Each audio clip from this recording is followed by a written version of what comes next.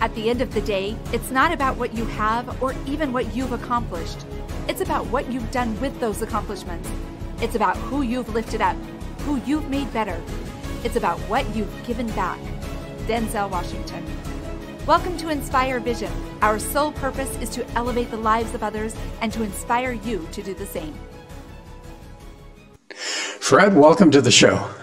Well, I'm glad to be here. It's kind of amazing how I got to write this book, Reaching Common Ground. And as I said, I have 1 foot in the academic world and 1 foot in the real world.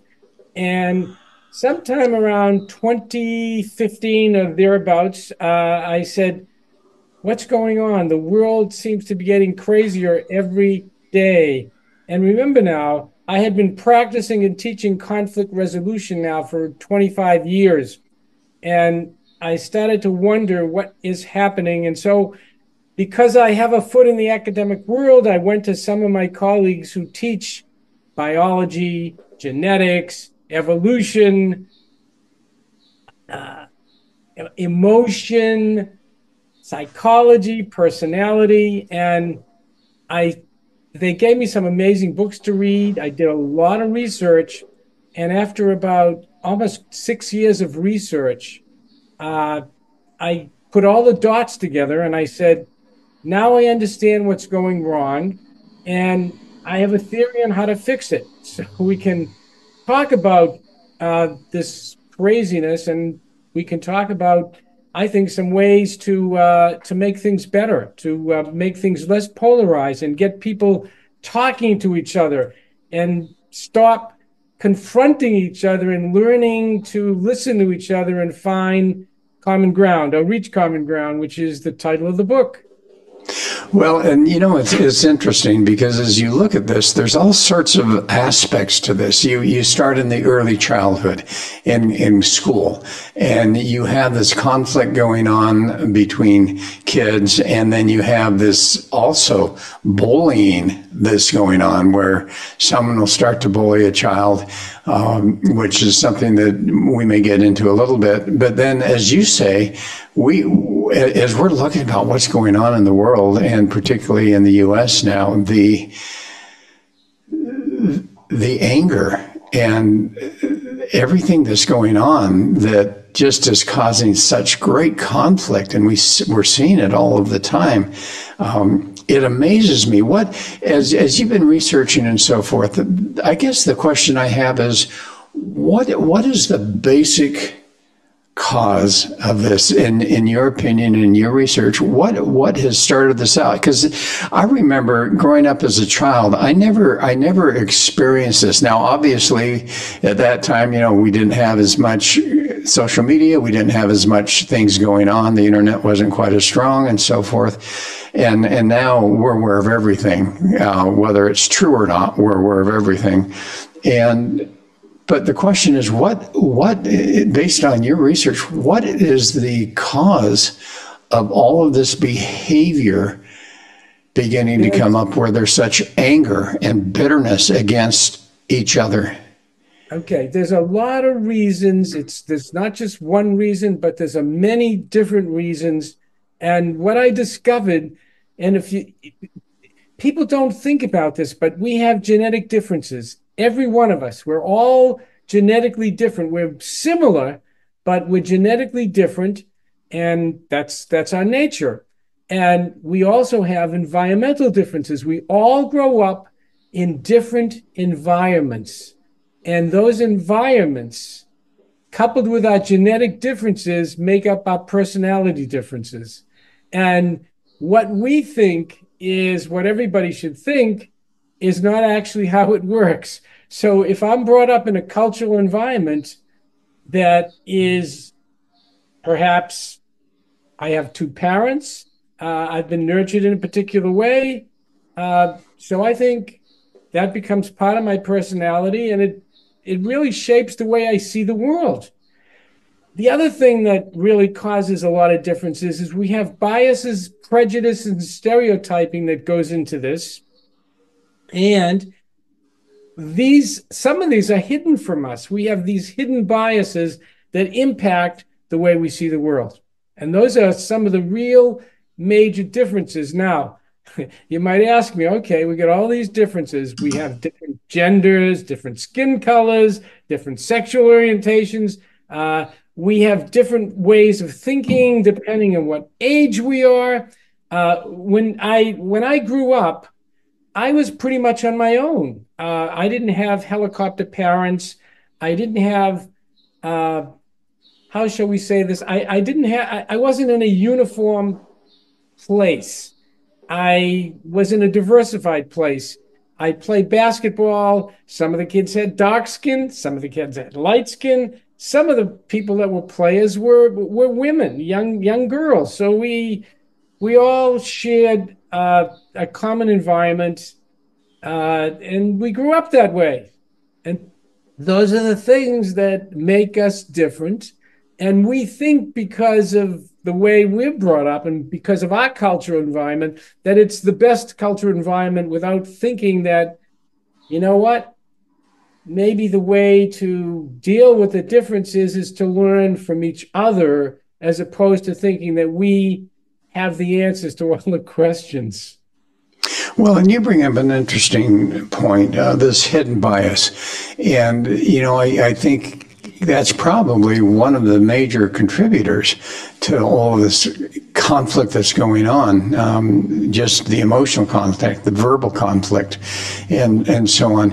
What in your opinion, what in your research, and, as a behavioral specialist, what do you think has caused that innate bias? Because that is not something that if we were to remove all of what you were just talking about, all of the influences, all of that type of thing, what, in your opinion, causes that innate bias that people have, whether it's skin or, as you say, sexual orientation or religion or whatever that happens to be? Okay, so here's what happens, Doug. We all have confirmation bias, every one of us, to some extent. And if you go back to evolution, and I did go back and study some evolution, we're tribal. We belong to different tribal groups. It's just part of who we are as humans. It helped us survive. Being part of a tribe helped us survive to the next generation. And the confirmation bias that I'm talking about is we have a tendency, every one of us does, to search for information that confirms our belief and to ignore things that doesn't. And it's just one of the things that is part of who we are. Now, if you are mindful of the confirmation bias that you know exists, you're in a much better position to say, you know what, I have this confirmation bias. I know it exists. I'm not even consciously aware of it. But if I make myself consciously aware of it, I can then start to look at other possibilities and say, you know what, I think I'm right. But if I keep an open mind, I might actually find out something that is different and maybe better in terms of how I can live my life. We also have what they call the in-group, out-group bias, which is part of the tribal instinct that we have. So anybody that belongs to my tribe, the in-group, is better, and we're all different from each other. But the people in the out-group, the other, they're not as good as we are. They have different ideas. Their ideas are strange. But the thing is, the people in the out-group, they think the same way that we do. They have an in-group, and they say, well, the other is the out-group. And that's one of the things that keeps us divided. And I think the internet has contributed to that. See, we didn't have internet when we were growing up, so we never had a place to go that would continue to confirm what we already believed. Instead of looking at things that, well, maybe there's a different way to look at it, that's what the internet has done. It's given people an opportunity. For example, if you're a Trump fan, you can go to many places that will confirm your belief about Trump. If you're a Biden person, the same thing. You can go to a place and they'll be talking about Biden, and you'll get that confirmation bias. And the confirmation bias When it's positive, we can call it the halo effect.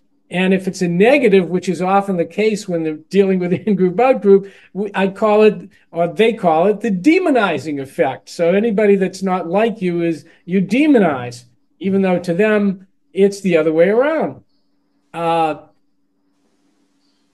Well, and it's interesting. I'm on various sites, and I enjoy. My mind is very analytical, and so I love to get in and look at things. And so every once in a while, I'll get on TikTok, just because I find it fascinating. And there's I follow some Buddhist monks that I find that have some great philosophies and so forth. But every once in a while, I'll watch this real quick reel. And what they are saying, I know, and I'll stop and actually research this out. They're boldly lying. It is not true. There is no truth or essence of truth to what they are saying. And yet here's something that people are watching and listening to and assuming naturally that it's got to be true. And so here's my question for you. You talk about genetic makeup, and that's one thing that's one of the factors that affects our filtering system. Tell me, on your research, if you've researched this aspect of it, how does genetics literally affect our bias and affect our behavior? Okay, this is kind of interesting because when I first heard about it, I said, this doesn't make any sense. That your genes should I had no problem understanding environment, the culture you're brought up in. Absolutely no problem thinking about that. But there's a colleague of mine who teaches at New York University and wrote a book about people who lean left and people who lean right based on genetic differences. And I don't know if you've heard of the Big Five personality traits. But the big five personality traits, one is openness.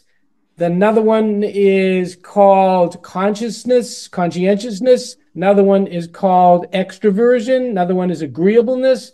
And another one is neuroticism. And these five personality traits that we all have in one degree or another, some of it, as they've done testing, particularly with twins, have found that there's actually a genetic predisposition to be open. To be less open, to be very conscientious, to be less conscientious. Now, it's obviously not a 1-to-1 ratio because it's not just simply those genetic predispositions, but it's also the environment that you grow up in that we refer to as epigenetic. So it's not just that you have the personality or the genetic trait, it has to be exposed or it has to be generated by your cultural environment. For example, if you happen to be alcoholic, you happen to have a genetic predisposition to be an alcoholic, if you never touch a drink of alcohol, you'll never have a problem. So it's a genetic predisposition, but then it's also triggered by your environment. Okay, so I want you to define epigenetics, and you'll find me asking this a lot because what I have found is a lot of times as listeners are listening, if we start to use words that they don't understand, as you know, they tune out. So as you go on. Anyways, you go on. If you use a word that I think, let's define for the audience, I'm going to have you define that. So in your mind, when you're talking about epigenetics, what do you mean? Okay, that's absolutely. We've got to have the audience in tune. It means that you have a genetic predisposition, but it doesn't come out unless you're exposed in your environment. So it really takes two. It takes the genes coupled with the environment, the cultural environment you're brought up in, that brings it to the fore. So just think of it as it just doesn't happen by itself, but it has to happen along with your cultural environment. For example, if you're brought up in an Asian culture, you're going to have a different outlook. You're going to have a different way of looking at the world than if you were brought up, for example, in the United States, or perhaps in an African country, or perhaps in a South American country. Now, you take the same person born in any country you want, but if that person is brought up in an Asian culture, the United States culture, South American, that person will be a different child, will be a different adult, will be a different person. Okay, and for me, epigenetics really, and I look at this from an interesting perspective. You see so many children that have grown up with alcoholic parents that become alcohols, struggle with alcoholism also. And as you look at that, what I have anticipated and found is that when I think of epigenetics, I think about, as you're right, there's the genetics aspect of it, but there's also this tendency towards something because of the activity that has been inbred within an individual that then gets passed on to us, not necessarily as a genetic, but as an epigenetic. For instance, I know that in my family, my dad was, I think, growing up, probably, I think his father used a belt occasionally. And I watched my dad and my mom, specifically, now I observe it as an adult, that they never ever spanked us, per se. We never experienced that. And then as I've watched my brothers, my sister, and now with their children and grandchildren and so forth, I've noticed that what my dad and mom were able to do was to take that epigenetic situation that they had experienced and remove it. And now as we go down generations, that has been removed, and that does not occur within my family environment. And as I look at that, I say, you know what, in my mind, that is where we have taken, because we can't change genetics, but we can change epigenetics. And as you say, that may be behavior that goes on. It could be somewhat environmental also. And maybe the environment is a result of the epigenetics. That's right. So you have taken it out because your environment has created a different person. And it'll happen to the next generation. Even though you have a gene, it's been silence, so to speak. The cultural environment you brought up in silences it, so it never gets to express itself in this life, which is great. It's done. Yes, but also, as you say, and I think this is important that we understand this, is that sometimes our behavior, our thoughts, our belief system, our ego, and I like the word ego because I think it's the ego that creates a lot of these issues, has been affected by our environment. And that becomes, as you say, our personality. And when that happens, all of a sudden we have to prove to ourselves that we're right. It's very interesting as I studied behavioral management also and so on. What I recognize is that we all have to be right. We all have to be right. And as you say, as you have those inner belief systems that are developed or are, epigenetically there, we prove ourselves right only by the behavior that we exhibit. Sure. And this is interesting. We are so sure that we're right that we keep going down that road.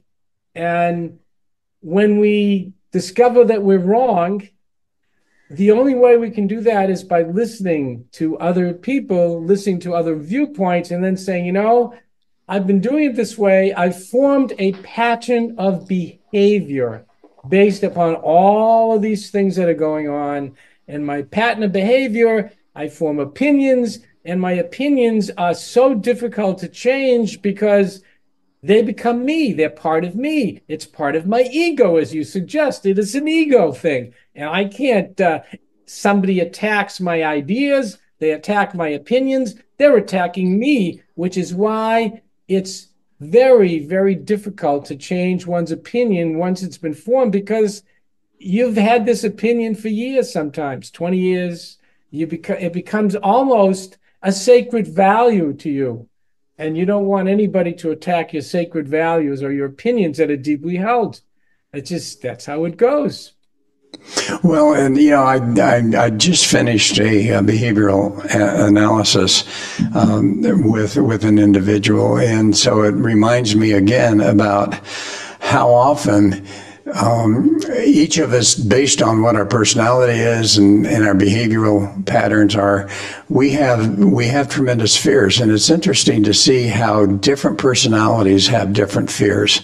So for instance, someone may have a fear of criticism, and when they feel criticism, all of a sudden those emotions are going to come up and they're going to defend themselves. They're going to be angry. They're going to be hurt, whatever that happens to be. For others, it's maybe fear of being abandoned emotionally, and so you have all of that type of thing going on. So the question then becomes, how do we, first of all, what causes, besides the epigenetics, and what is causing those fears, what is causing those subconscious emotions that bring about our conscious emotions and our personality that can create anger, upsetness, and those type of things? Okay, we as humans are emotional animals. In fact, it's the emotions, if you look at evolution, it's the emotions that allowed us to survive to the present time, to have offspring. 300,000 years ago in the African savanna, those emotions saved your life. You were put in fear.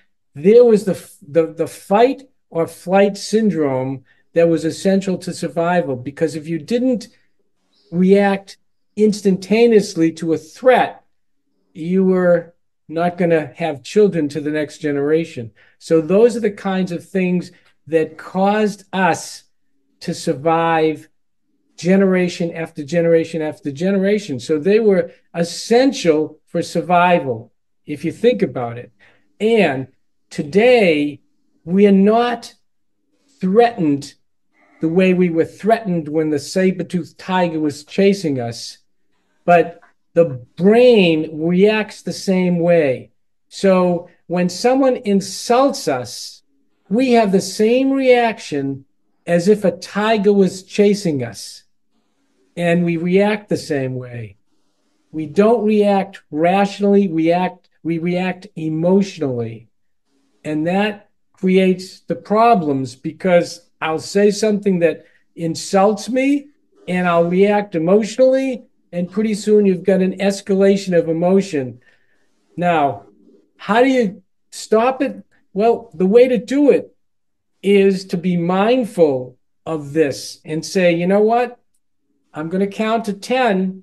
I'm not really under a threat. My life is not threatened. I'm not being chased by a saber-toothed tiger. Somebody has called me a name. Somebody has insulted me, but I don't have to accept it. If someone says that I'm stupid, I don't have to accept it. I can count to 10, and I can say, instead of being insulted and react, I can say, thanks for sharing that opinion, and I can move on and have another conversation.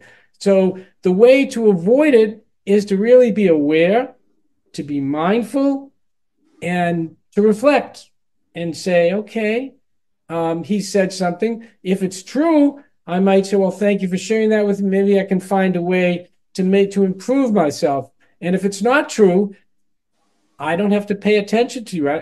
I can't change a rock by saying you're not a rock. And if somebody calls me something, and the way to avoid bullying really is the same thing. If it's a verbal attack on me and not a physical attack on me, which of course is much different, but somebody, if verbally attacks me, I have a choice. I don't have to respond in a way that is negative. I can react in a different way.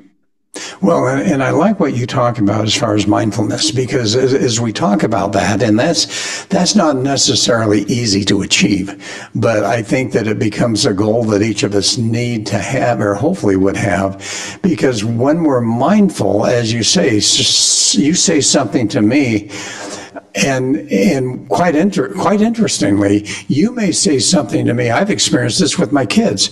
I will say something to them with a very specific intent, and occasionally they come back taking it as a criticism or those type of things. I have learned with my children and with others now that before I ever offer an opinion, I ask the question, is it okay for me to offer an opinion, or do you just want me to listen and really not respond? And they'll tell me, and that's made a huge difference. So it's interesting, though, that as we become mindful and as those emotions come up, and recognizing that those emotions are not necessarily correct emotions. You know what, we, as you say, we've been influenced by our genetic makeup, by our environment. To be mindful, to see those come up and recognize that, number one, that's just an emotion that may or may not be true for us. I mean, it is true for us, but it may not be a valid emotion, and be able to put it to the side, number one. But number two, and this is something that I taught my kids through some of their experiences, when someone is unkind to you or says something to you, it has nothing to do with you. It has everything to do with them and those emotions that they're experiencing, that they are then expressing in the only way that they know how. Correct, which is why mindfulness is key. And as you suggest, it's not easy, but the more you are mindful, the more you practice the skill of being mindful, the better you're going to be able to cope with people when they say things that you may consider to be offensive. You don't have to take it in that way, as you suggest with your children. Now, one of the keys when you're having any communication with another person is active listening skills, which we can learn. We can all learn active listening skills.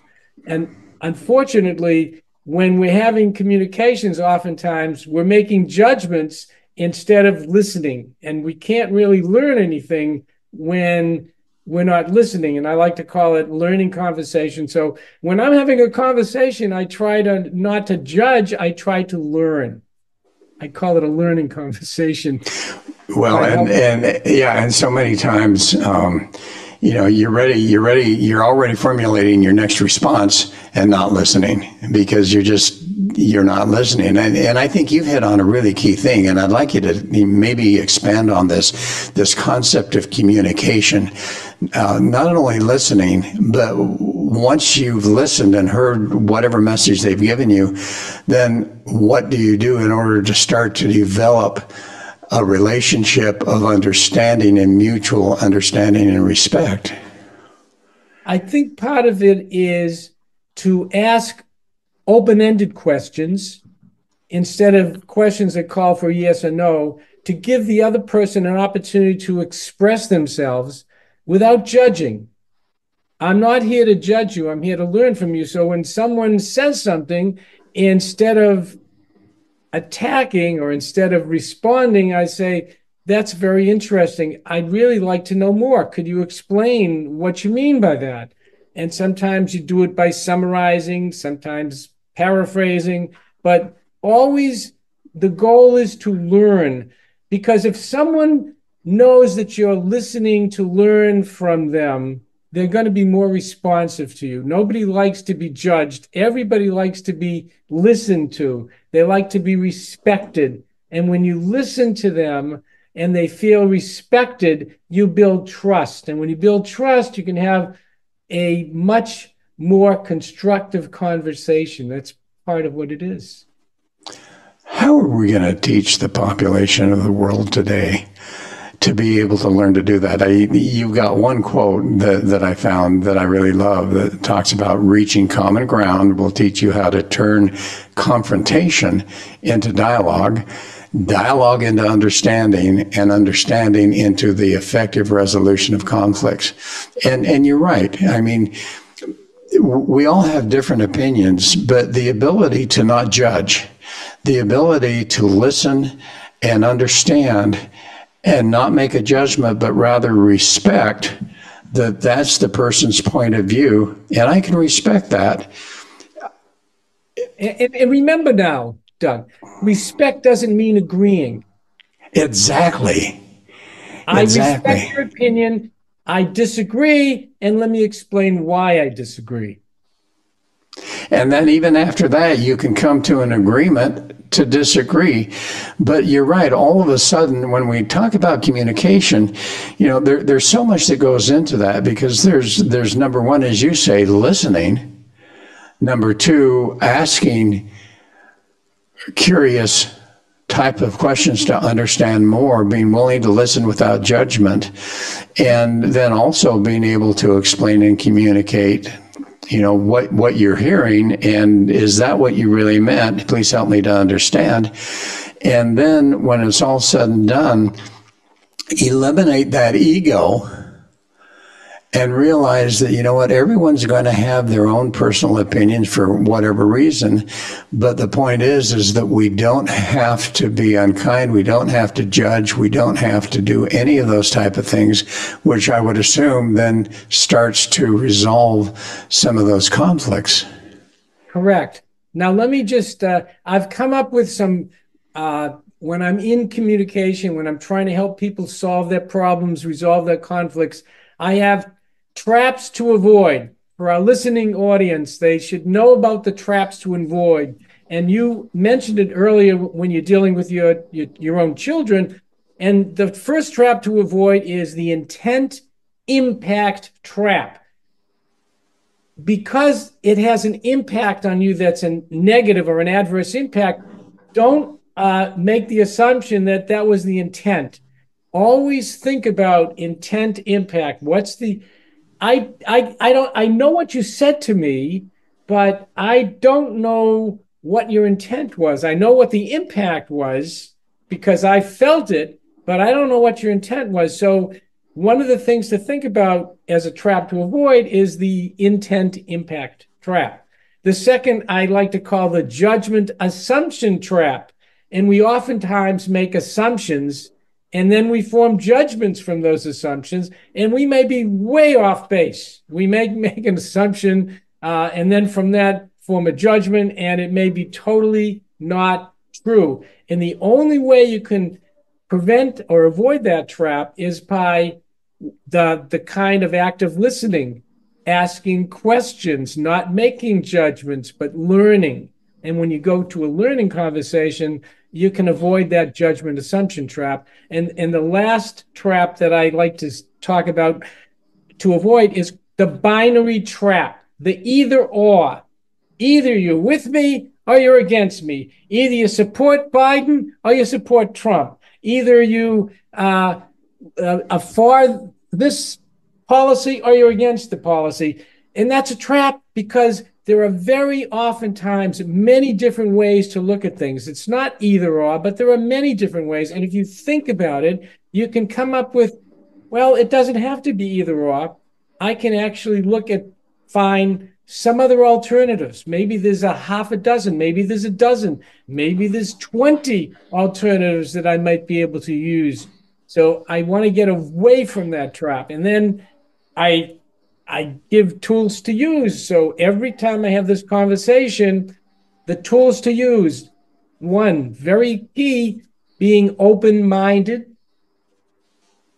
My second tool that I use in conversations, curiosity. I'm curious. I truly want to know. I truly want to learn. That's my curiosity tool. And finally, I have my empathy. I want to try to think about putting myself in the shoes of the other person. Those three tools are very helpful. In fact, when we talk about curiosity, I think it was Einstein that said curiosity is more important than almost anything, to have a curious mind. That's why he did so many things and learned so many things, because he was curious. Well, and that becomes key. So here's a question that comes to my mind, and this is something that I have asked myself with my podcast and other things that I've done in my life. You know, as I have personally reached a point in my life where I'm really focusing on trying to make a difference in other people's lives when I have an opportunity. Obviously, that's what you're doing. So the question is, how do you really change the world? How do you reach the people that are so angry, that are, you know, and we're seeing it all the time now.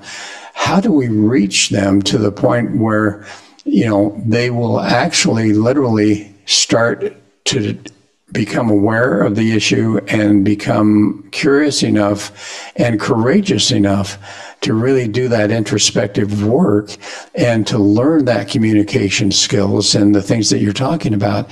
How do we do that to the point that we're literally going to make a difference? We do it by what we're doing right now. We're having a conversation that we're sharing with people that are listeners. We do that as often as we can, in as many places as we can, educating our children to educate their children.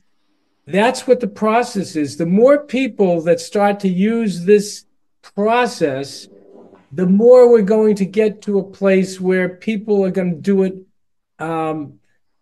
as a normal way of doing things, as opposed to fighting each other, because nothing happens when people are in conflict. And conflict isn't necessarily a bad thing, because conflict is almost like friction. You need the little conflict so people can work together. But we can learn the skills. We realize that it's not going to happen overnight, but if we keep talking about it, if we keep teaching it, and people start realizing it's more effective to get where we want to get, to make our lives richer, to make our lives fuller, that's what we have to keep doing. And the more we do it, the more people we teach, they can go on to teach other people the same skills that we're talking about now. Okay, so you mainly have been working with adults, I would assume, with what you're doing. I'm going to ask you some questions now that go to one of the reasons that I actually was focusing for the last little while on bullying is because I have observed that going on in some of my friends' lives with their children. And one of the things that I've asked different people, and I'm not sure I've totally got a resolution to this, but I'm a parent, and all of a sudden I discover that one of my children are being bullied in school. How do I handle that, and how do I approach that in a way that will, number one, help my child to not really experience that, but number two, to be able to approach the school, to be able to approach the teacher, maybe even be able to approach the parents of the child that is bullying? How do we do that in a way that we can literally start to change that situation that is universal, not only in the business world, but also in the schools? I think that as parents, we have to be really careful about being overprotective of our children, because if you're overprotective, sometimes it doesn't create resilience. And sometimes if children are allowed to deal with conflict at a very early stage and solve the problems themselves. I know when I was growing up, my parents weren't around all the time. I would very oftentimes go out to play. I'd be in the playground with other kids, and we'd have our disagreements. In fact, there were times when we would have our fights and skirmishes, but we learned how to deal with them at our level, and it insulated us as we got older. And it's sort of like, you can't, there's a difference between physical bullying and verbal or emotional bullying. If someone calls you a name and it's a verbal bullying, you say, okay. If it's not true, then you don't have to really be concerned about it. We just ignore it. It's not an easy by any stretch of the imagination, but I think that the more we allow our children to deal with these issues, as opposed to jumping in and serving as the helicopter parent, I think the more resilient we make our children, the stronger we almost inoculate them against being bullied, at least verbal bullying, if we explain to them the things that you and I are now talking about. Okay, Fred, you're talking from your environment. You're talking from your growing up and pattern. Okay, I am aware, totally aware, personally, of children that have been bullied to the point that they're ready to commit suicide. And no level of, all right, this is, you can just be strong. You can just learn how to do this. What do those parents do when they have a child that is being bullied emotionally, not physically, but emotionally, to the point where it is literally affecting the well-being of that child?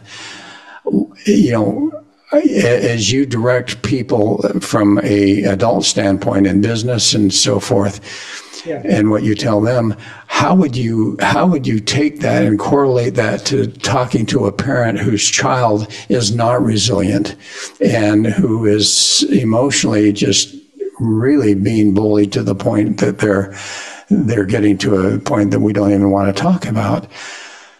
How do you advise those parents to help that child to start to experience a different experience? It's very difficult once the child has got to a certain age. If the child at a very early age is given, put in not serious risky situations, but in putting risky situations and learns to cope.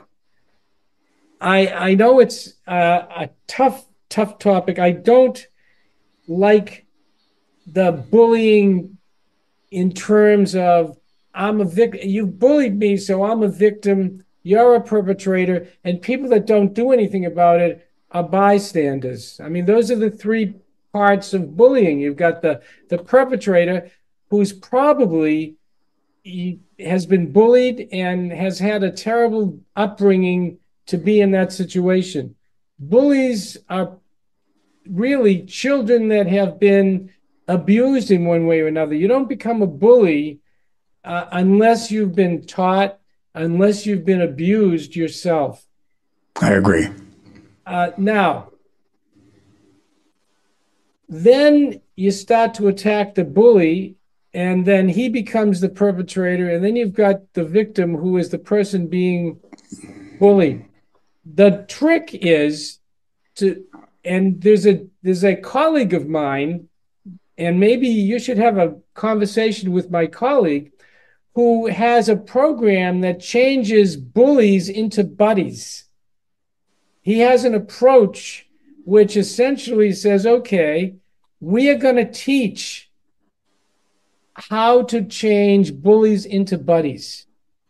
And I'll give you the information that he has. Yeah, please have him connect with me. Yeah. That would be great. He has been doing this for years, and he can explain it in a way better than I can explain it, because that's all he does is teaches children not to consider themselves to be victims, and to teach them how to be resilient, and to take the person who has been a perpetrator, who we call bullies, or has been labeled as a bully, to teach the bully different skills so that he doesn't become a bully, rather that he learns new skills. Of course, it's difficult when you grow up in an environment where you have been bullied, you've been abused as a child, it's very difficult for you to change from that pattern of behavior to a pattern of behavior where you're going to learn how to work together with the person you've just bullied. Yes, and that can be a great conversation. So I would look forward to that connection. So, Fred, let's go back now to the original conversation that we had. Yeah. As we're closing, if you were to come up with a succinct message that you'd like to share with the audience in less than a minute, I will. What would that message be? Okay, I'm going to give you 6 mindful reminders. These are things. Number 1, bias affects our opinions. Emotions impact our decisions. Everyone, we are all different and unique. We see things through our own filtering lens. You can't change anyone's opinion. And finally, you choose how to respond. If someone insults you, you can choose how to respond. Wonderful. And those are such important messages. Fred, thanks for being on the show. This has been a fascinating conversation. Thanks for having me, and I will definitely have him get in touch with you. Well, that would be great. And folks, thanks for listening. I hope this is making a difference. Fred, how do they find your book? Reaching Common Ground. Reaching Common Ground. You can find it wherever books are sold. Amazon, Barnes and Noble, anywhere there are books, you'll be able to find Reaching Common Ground. Wonderful. Folks, thanks for listening. Hope you'll join us again soon. It'll make your life better.